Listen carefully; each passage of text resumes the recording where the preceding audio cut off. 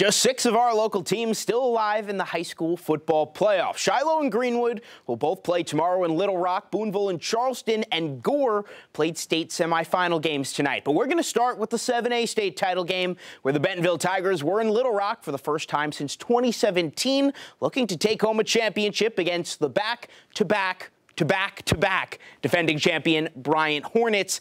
The Tigers, like I said, in Little Rock for the first time since 2017, but looking to win its first title since 2014. First drive of the game, that's a backward pass by Bryant, a fumble. Logan Robertson for Bentonville recovers it in the end zone. Tigers on top 7-0, but then the Hornets go to work. Second quarter, Mike Torrey and Singleton in for the score. We were tied at 7. Bentonville's offense had a tough time getting going tonight. Carter Nye back to pass. It's picked off by Malachi Singleton, and he's off to the races. A couple chances here for Bentonville, to bring him down, and they can't do so. Singleton goes all the way to the house. That's a 77-yard pick six.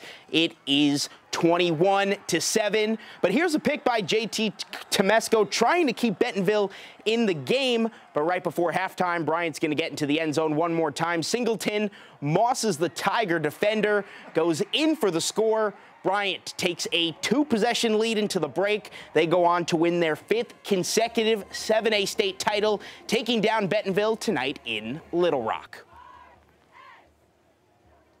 We knew, I mean, they were the best team we'd seen all year, and we knew what we were getting into. We knew we'd have to play a near-perfect game, but you got to do that on both sides of the ball and in special teams. And tonight, just offensively, we struggled, and we didn't protect our quarterback very well. We just didn't make plays, and, you know, I've always argued that we might have the best back in the state, and we couldn't get him loose tonight.